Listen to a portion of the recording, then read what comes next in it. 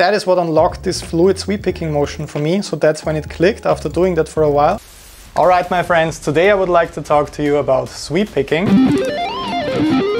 Aside from showing you some exercises and tricks that unlock this traditional neoclassical sounding sweep picking approach for me, I'm also quite excited to show you the evolution of my sweep picking licks and style. So how I'm actually doing some of the more modern stuff that you can hear and listen to on this channel. Also on my most recent instrumental guitar album Elevation, of course. First of all, this is the very common shape that I started out with.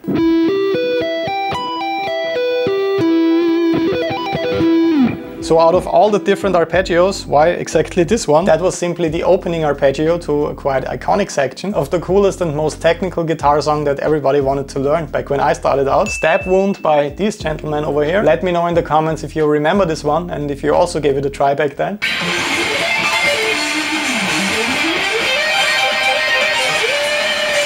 It was quite a while ago, but I think there was a tap on the 24th fret as well.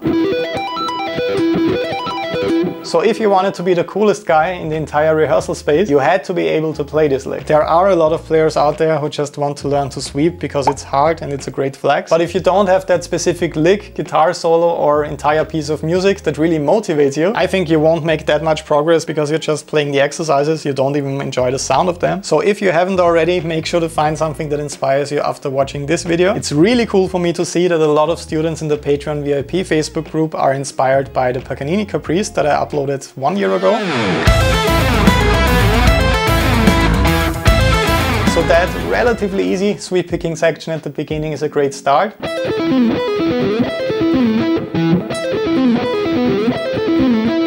Of course you should start a little bit slower, but with that one you only have to worry about one sweeping direction basically. You're sweeping upwards and you're only connecting two very common shapes with slides. So that's a great challenge and I'm sure that you can master it with some of the tricks that we will discuss a bit later. If you're an intermediate player, you can also try the next section. That one is a bit harder.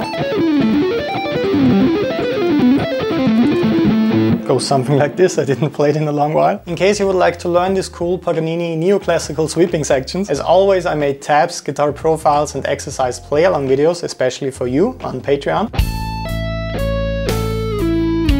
So don't forget to download them after the lesson so that you finally have some cool sweep picking workouts for your daily routine. Back to my first arpeggio. Sadly, I was a very impatient kid, so I never really sat down with the metronome at the beginning and started very slow.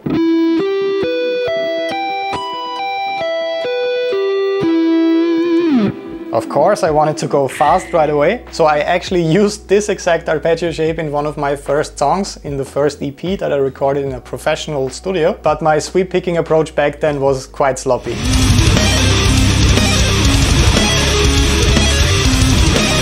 I will try my best to recreate what I was doing.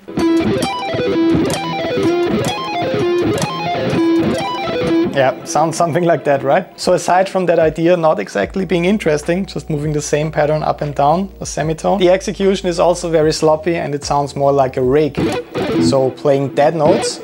So when I listen to this recording nowadays with better trained ears, I can always hear the lowest note of the arpeggio, then a bunch of dead notes, not exactly in time, and then the highest notes of the arpeggio.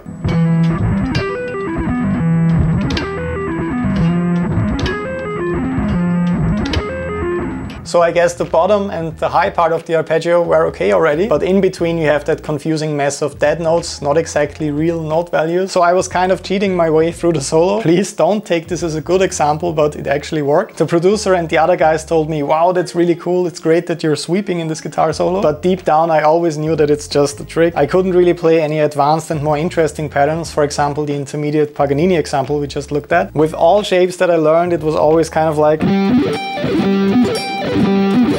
So you could hear the lowest note, maybe even the hammer on, then a confusing mess of dead notes, then the high notes, if I was lucky also the pull off, and then the dead notes again.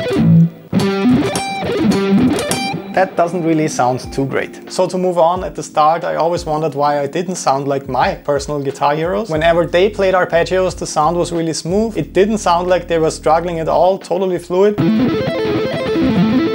So that's how I wanted to sound, but that's how I sounded. So I finally chose to commit to this and to practice slow and to a metronome, and here's what made this click for me. I was mostly focusing on simple short bursts of ascending and descending arpeggios, and my biggest focus was always exactly lining up the first note with the metronome and the last note as well. So for example 1, 2, 3, 4. So special focus on the first, the lowest, and the last, the highest note. Of course at the beginning it still sounded something like this. 1, 2, 3, 4. So the note on the 1 was perfectly in place, the note on the 4 as well, and in the middle I would have this confusing mess of dead notes. But by setting these anchors in my brain at the start and ending of the arpeggios, the rest of the notes slowly started to fall into place rhythmically. And I think this simply doesn't happen for players that start out with repeating exercises right away, so super long arpeggio etudes. And the second kind of controversial thing that really helped me out is that I was pushing myself way too hard early on with those sloppy fake arpeggios. It actually did have kind of a good side effect to play like this for over a year. I didn't have that very common beginner problem of always attacking the strings individually while I'm playing, like with alternate picking for example. So with a lot of beginner sweepers out there, the picking motion looks like this for quite a while. So attacking all the strings individually with downstrokes and upstrokes because it's simply hardwired into your brain. That's fine if you're playing slow, but if you want to speed it up to this level, it won't be possible anymore with those individual strokes for every string. So this is something I see students struggling with quite frequently, almost every day in our Patreon Student VIP Facebook group. In case you want some personal feedback on your picking hand technique or on your fretting hand technique, that's the place to be. But in my case and in retrospect, I have to say I didn't really struggle with this problem a lot because I got used to the relaxed sweeping motion quickly due to the rake or fake arpeggios that I was playing. So for me it was just a matter of time and patience, really sitting down and getting this tight and clean. So what's your takeaway from this story? Should you also play sloppy fake arpeggios for a year?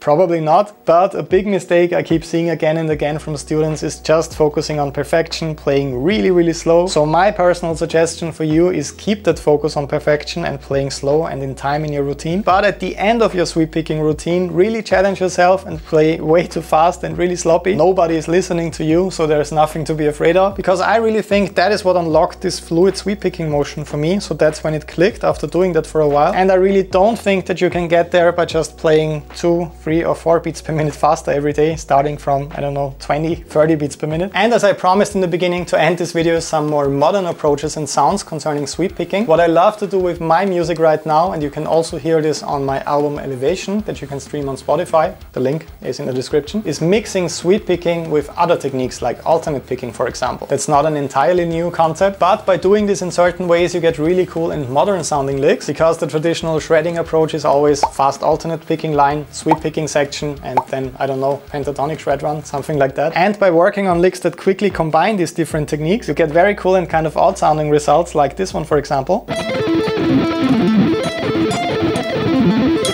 So that's just a quick example, but although you heard this A minor arpeggio hundreds of times already, it does sound more interesting right away with those quick alternate picking bursts. So that's the last play along exercise I uploaded for you on Patreon. Also make sure to practice this one. And please let me know if you would like to see more practical licks like that combine different techniques like sweep picking and alternate picking. I would love to show you some more special things and tricks that I do in my music to hopefully inspire you for your music. But until then, make sure to leave a like in case you enjoyed this sweep picking video. Don't forget to subscribe so that you don't miss the next one. It would be a shame if you keep missing exercises that would potentially save you years of guitar practice, so click that button right now, you won't regret it. And I will see you again in the next video. Have an awesome day. Bye bye.